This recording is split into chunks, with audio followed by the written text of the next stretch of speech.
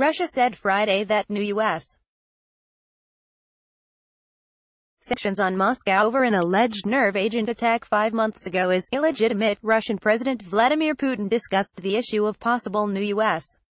sanctions at a meeting with the country's Security Council members on Friday, the Kremlin said in a statement. Total illegitimacy of such actions from the point of view of international law has been underlined, the statement said. The U.S.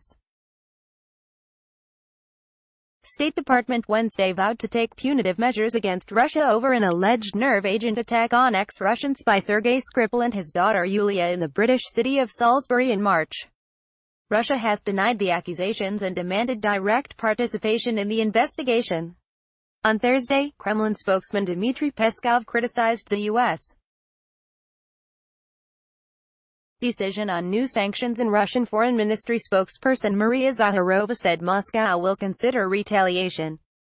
The Russian Security Council, a consultative body for the president, consists of key government ministers and agency heads. Follow China.org.cn on Twitter and Facebook to join the conversation. China News app download.